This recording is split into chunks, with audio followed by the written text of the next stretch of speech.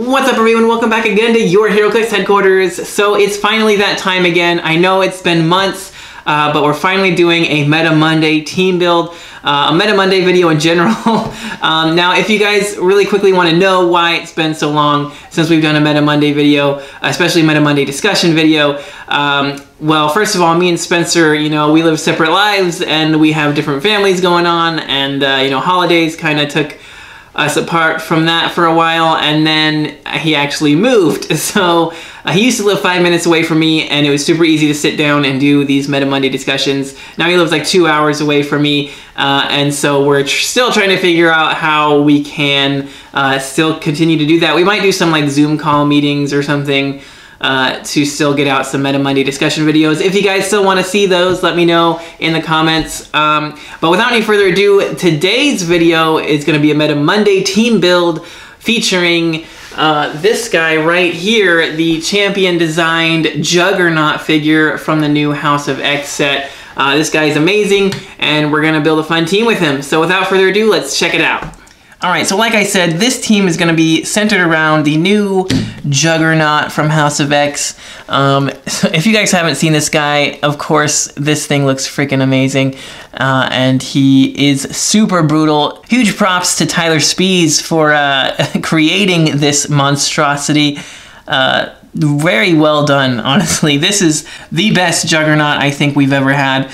And I just thought that about the 300.1 in X-Men Animated Series, but this one I think is even better. So of course we'll take a look at his card to see what he can do if you guys didn't already know. He's got improved movement for hindering and destroys blocking terrain. And then he's got this awesome trait, Mystical Helmet, which gives him colossal stamina, and Juggernaut can reduce penetrating damage and has protected, all caps, outwit. So his whole entire dial is protected outwit, and he can reduce penetrating damage and has colossal stamina. That's insane. So super crazy trait there. Then he has a special movement power that says charge. When Juggernaut uses it, you may choose to not have his speed value. If you do, he can use improved movement characters and can only move in a direct path. If Juggernaut used charge during your last turn, he can't become immobile. So very powerful ability there. He can charge his full movement if he goes in a straight line, and he ignores characters on top of his other great improved movement abilities. Then his special defense power gives him stop with impervious, but it succeeds on a 4/6. And don't forget that that's going to be able to reduce penetrating as well. And then he gets on his damage power Battle Fury, and opposing characters within 4 squares can't use stop, which is hilarious because nothing stops the Juggernaut. And they can't use leadership or perplex, and if they already use perplex, then the modifier temporarily does not apply. So that's insane. I mean, we've already seen how powerful doing something like stopping people from using leadership can be with the Spider-Man 1776, and he's not, decreasing the action total by 1, but that's still a very powerful ability if he gets within 4 squares of a character. And shutting down perplex within 4 squares is also super powerful. And of course, the ability to get through stop clicks is super powerful as well. A lot of people really rely on those stop clicks. A lot of characters rely on that.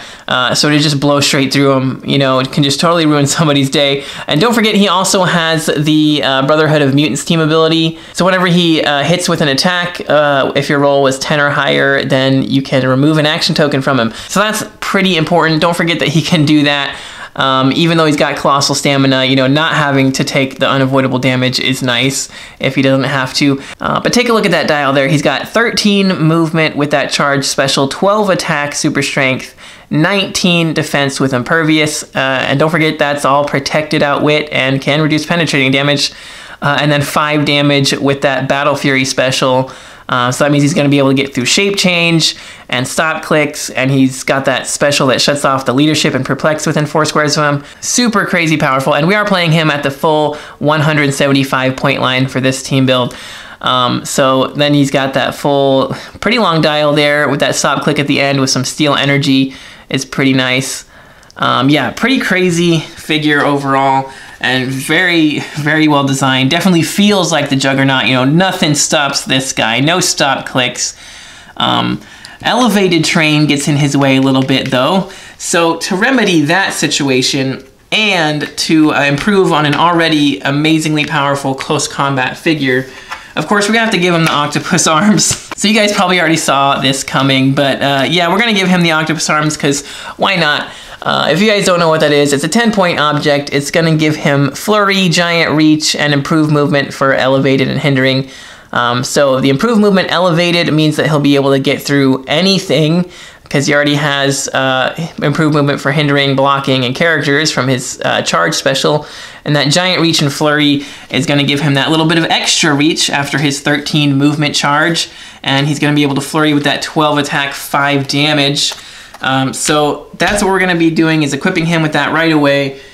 And to help us with that, we're going to be playing the new Mother from House of X, also super rare. A lot of people, I've seen people like this figure and some people hate this figure. I think she's pretty great for 35 points, honestly. So we'll take a quick look here at what she does. And if I didn't mention already, this is gonna be an X-Men theme team. So obviously she's gonna have X-Men keyword like he had. She's a title character, so we'll look at that in a second. She's basically just got standard powers there. She starts with Sidestep, TK, Willpower, and Perplex, and the X-Men team ability. Not bad for 35 points right off the bat, but we'll take a look at her specials. So her title effect when she is KO'd is not too bad. Your opponent gets to pick any character, friendly or opposing, and place them in their starting area, and then either heal them a click or deal them 1 unavoidable damage. You know, I've seen much worse effects than that for title characters. But moving on here, we have her first +1 plot point ability, which says free. This turn, Mother can use her displayed damage powers twice per turn, which is pretty crazy. She starts with the Perplex, so we're going to be able to get to use that Perplex twice. If she uses that plot point ability. Now don't forget that if a title character uses a plot point ability, they have to attack something that same turn, or else they have to take an unavoidable damage at the end of the turn. So do keep that in mind. You will have to be damaging her if you're using her abilities and not attacking anything, which she probably won't attack anything. That's really the main thing that we're going to be using her for. These other ones, you know, they're kind of neat if you can pull them off, but I don't really plan to use them. Now her -3 might come in handy if we can get to that. It says free, choose a standard friendly character with the X-Men keyword within 6 squares in line of fire and get them +1 to all of their combat values, which is great. And then also her KO effect gains that friendly standard X-Men characters can use Perplex for the rest of the game, which is also great. It makes this, you know, really not that bad, because I mean they might do something with it, but then if all the rest of your team gets Perplex, that's pretty awesome. And then the -5 will be pretty hard to get to. She'll probably be KO'd before she can get to that most of the time. But if you do manage to pull it off, it's pretty great, which is just free. You can re-roll every attack roll once, basically. And just the fact that that doesn't say, like, within range and line of fire or whatever is pretty cool, actually. Kind of hard to pull off, like I said. But and then her KO effect also gains friendly standard characters can use, with the X-Men keyword, can use prop control for the rest of the game. So again, if you do manage to pull off the -3 and the -5, which is kind of hard because she starts with 0, some great effects there. I just don't really think we'll be getting to it much, but like I said, the main reason she's here is to use that Perplex twice and having TK for only 35 points. So she's going to start off by obviously TKing this to Juggernaut or Juggernaut to the object, either way, whatever works best for you at the time, and then equipping it to him turn 1, and then probably perplexing up his defense once until he's ready to charge in, and then you can perplex up his attack twice, or his damage twice currently, until the rules change here pretty soon. But we'll talk about that in a minute. So for the time being, I put her on the team specifically to perplex the damage twice, to get him up to a 7 damage with Flurry that ignores the stop clicks. Will be pretty insane. Like I said, that will have to change here in a couple months when the rules change. But to complement her, we're also going to be playing Beast to give us an additional perplex, and his is also going to be a +2 if he targets another friendly character with the X-Men keyword. And he also has some nice improved movement there for elevated, hindering, and characters. And then you can take a quick look here. He's got some sidestep, pretty decent dial length, only 50 points. But mainly, like I said, we're playing him there for that +2 perplex. And we're going to be using that +2 perplex on Juggernaut's attack. to get him up to a 14 before we TK him out there and wreck our opponent's day with a 13 movement charge with giant reach, 14 attack and 7 damage that ignores stop clicks. It's going to be great fun. Now we have 30 points left on this team, and you know, there's quite a few things you could do with 30 points.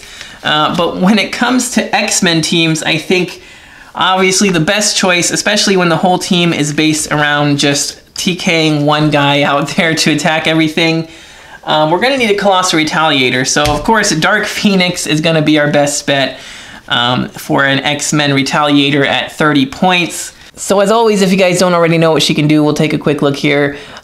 She's got a trait where when she KOs an opposing character, or an opposing character takes 4 or more damage from her attack after resolutions, you can heal her 1 click. And she may heal past her starting line this game, but can't be healed any other way. So that's incredibly powerful. Anytime she gets a KO or does 4 or more damage, she gets to heal past her starting line.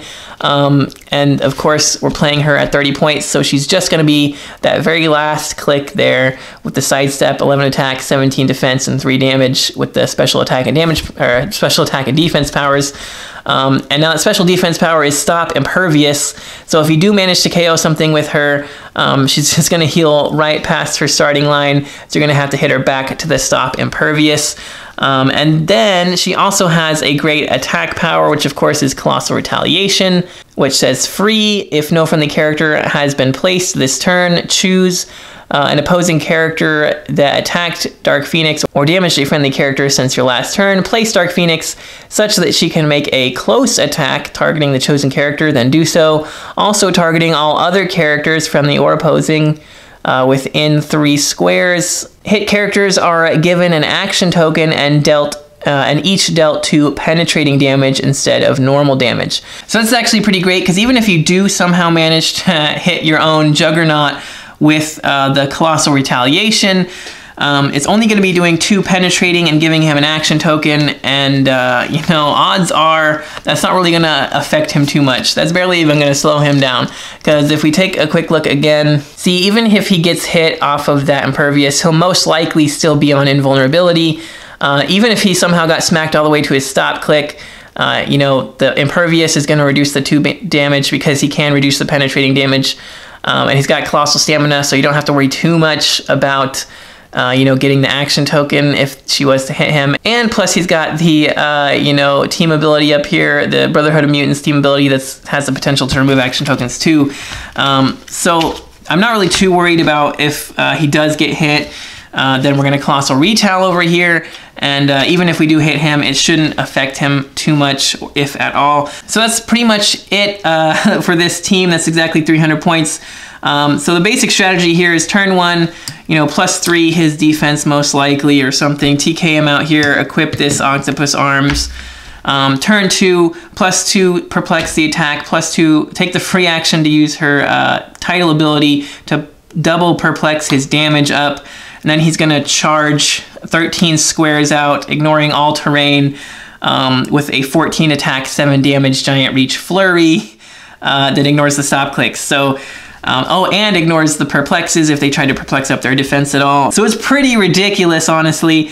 And then even if they do manage to hit Juggernaut, they're going to get a Dark Phoenix in the face. So I really like this team. I think it's pretty well-rounded at just doing what it does, which is just getting Juggernaut out there and hopefully killing everything. I mean, best case scenario, you either kill 2 of their important support characters or just totally destroy their main attacker. Like if this was a Juggernaut versus Juggernaut situation, it's really just about who can get out there and hit who's Juggernaut first. Because then, of course, he's just going to run rampant and destroy the rest of the team. All right, but now I did mention earlier that I know they're changing the perplex, so you can't perplex damage anymore. So to remedy this situation, instead of playing Beast here at 50 points for the +2 perplex, we're actually going to get rid of him, and we're going to instead use the new House of X Forge from the Fast Forces, that is, at his 50-point line. So as you can see here, he's got the Mutant CIA trait, which gives him stealth and improved movement and targeting through hindering terrain, a special movement power that gives him flight, plasticity, and sidestep, which is pretty nice. But mainly we're playing him here for this special damage power that says unique modifier. Other friendly characters that are adjacent or have the X-Men keyword modify damage +1. So he doesn't have to be adjacent or within range, line of fire, or anything, so long as they have the X-Men keyword. He's going to give him +1 damage from all the way across the map. So like I said, we're playing him in there at the 50-point line. He's only got 1 click of that special power, but you can kind of keep him tucked away safely in the back with stealth, and just hope your opponent can't manage to reach him because they're going to be dealing with the Juggernaut in their face. So basically that's the modified version of the team for after Perplex changes. So you can still use her to +2 Perplex his attack up to a 14, and he can just sit in the back in stealth and modify his damage +1 from far, from all the way across the map. And the cool thing about that, though, is that he's also going to be modifying Dark Phoenix's damage from all the way across the map. So this actually helps her out a lot with the ability to, you know, hit something for 4 damage and heal up off of her stop click. And even if she doesn't actually Colossal Retaliate on anything, you can use her to just carry Mother up so that she can start probbing things. Do be careful though, if you want to start carrying her up, you can't Colossal Retaliate in the same turn. So just kind of got to do one or the other. Because carrying her would be placing her, and if somebody's been placed, you can't Colossal Retaliate. But don't forget also, she doesn't have Colossal Indifference, so unlike most Colossal Retaliators, she can attack regardless of size. So you can take the free action to place her all the way across the map after Juggernaut's been damaged. You know, hit something for 4, hopefully, because he'll be +1ing the damage, and then just make a regular attack to hit something else for 4, and maybe also KO something to heal another one would be great. And I feel like after that, if Juggernaut hit with his attacks, and then, you know, maybe he took a hit back, and then he hits again, and she hits a couple times, there's probably not going to be anything really left of your opponent's force. Also, I should mention that since the Octopus arms will probably retire soon as well, I think the Waldo arms will be almost as good of a replacement. The only thing is it won't give you the improved movement for the elevated. It'll still give you the giant reach. It won't give you flurry, but depending on what you roll. So, you know, if you roll 1 or 2 with the Waldo arms, it gives you +1 attack and defense, which is always nice. It gives him up to a 13 attack, 20 defense. I won't say no to that. And then if you roll a 5 or 6, it gives you a close attack as free, which essentially is just going to be work exactly like Flurry in this sense. He's going to be able to charge full movement, hit something, and then make a free close attack if you roll a 5 or 6 at the beginning of the turn. Now, if you roll a 3 or 4 with the Waldo arms, you get free in cap, which won't be anywhere near as helpful. But the other 2 I think are still worth it, and the giant reach definitely helps him out to get that extra square to get into your opponent's starting area from all the way across the map. Oh yeah, I guess I should mention the Waldo arms I'm talking about are from the Spider-Man and Venom Absolute Carnage set. If you guys haven't seen it, check that out. Really any 10-point equipment could do a lot for Juggernaut after these retire. I mean, we have the Carnage symbiote would be pretty good too. Defensively speaking, it'd give him shape change, and it'd give him the ability to heal every time he KOs a figure. Also, the plasticity of it could be pretty helpful. I don't know if we'll still have the Power Gem after rotation or not. That's kind of up in the air. But Power Gem on him could be great as well, especially after the rules changes, like I said, because that's going to give Close Combat Expert, Range Combat Expert, and Damage +1. And if you roll a 10 or better, then you do an extra penetrating damage. So that's going to just, you know, with him, we're talking about a +3 damage. +3 attack. That would actually be better, honestly. But like I said, we'll have to see how, if it gets rotated out or not. The only thing that would suck about the Power Gem is that you don't get 2 attacks, you only get 1. But, you know, 15 attack, 8 damage is pretty freaking awesome. But yeah, let me know what you guys think about all that, and if there's a different equipment you would use. Depending on what rotates out, it might change.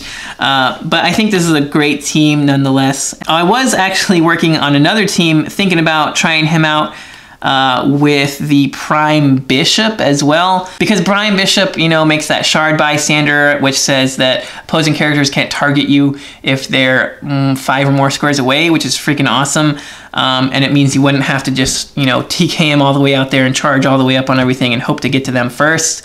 It means you could kind of move up, you know, a little bit slowly and more tactically. But yeah, anyway, let me know your guys' thoughts on all that, and that's gonna do it for this team build.